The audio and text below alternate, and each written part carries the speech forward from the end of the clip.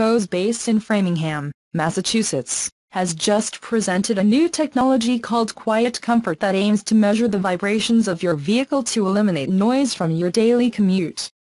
It is likely that this type of noise cancellation technology gains more prominence as vehicles become lighter and more electric. Bose is framing its technology to look to the future when there are many more electric vehicles on the road than at present. Conventional methods of noise cancellation include thick insulation or specialized tires to minimize the noise of driving on uneven roads or uneven pavements. But these corrections can increase the vehicle's weight and reduce fuel efficiency.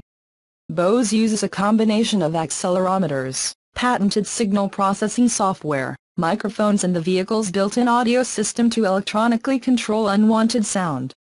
Bose says he will collaborate with automakers during the vehicle development process to install their technology during production. It is planned that the first cars enabled for QuietComfort will be in production models by the end of 2021.